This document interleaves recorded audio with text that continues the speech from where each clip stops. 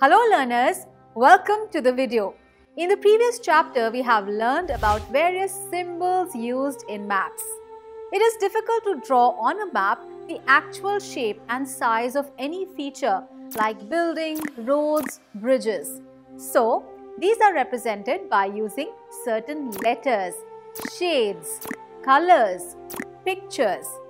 The use of these symbols provide a lot of information in a limited space. Now, what are the sketch and plans of a map? A sketch is a rough drawing of only small areas. It is a simplified illustration of an area which represents only position of some features. It is based on spot observation and not to scale. Plan is a dimensional representation of a place, structure, location, etc., which also shows various detailed information. A drawing that is mainly built on memory and on-spot observation and not to scale is known as a sketch. When we need a rough drawing of an area to locate a particular place with respect to other places, then we use sketch of a map. Sketch of a map lowers down the irrelevant details and increases major geographic points.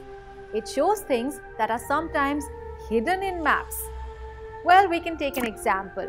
Let us suppose that we want to go to a market near one of our friend's house. But we do not know the way to the market. Our friend may draw a rough drawing to show the way to the market. Such a rough drawing is drawn without scale. So, it is known as a sketch map. Learners, you may now think that what are the features of a sketch map? No, don't worry, I'll tell you. The feature of a sketch map is that it usually represents the main features of an area and it doesn't show the unnecessary details. It is a simplified illustration of an area. Well, sketch map is usually drawn with hand and shows only few details. The difference between a sketch and a map is that a map of a smaller or bigger place can be drawn on a paper while a sketch of only small areas can be drawn. The drawing of a small area on a large scale is known as a plan. A large scale map provides lot of information. Learners, can you now think what are the certain other things located on a map? I'll tell you. Well, there are certain things which we may sometimes want to know, like the length and breadth of a room, which cannot be represented on a map.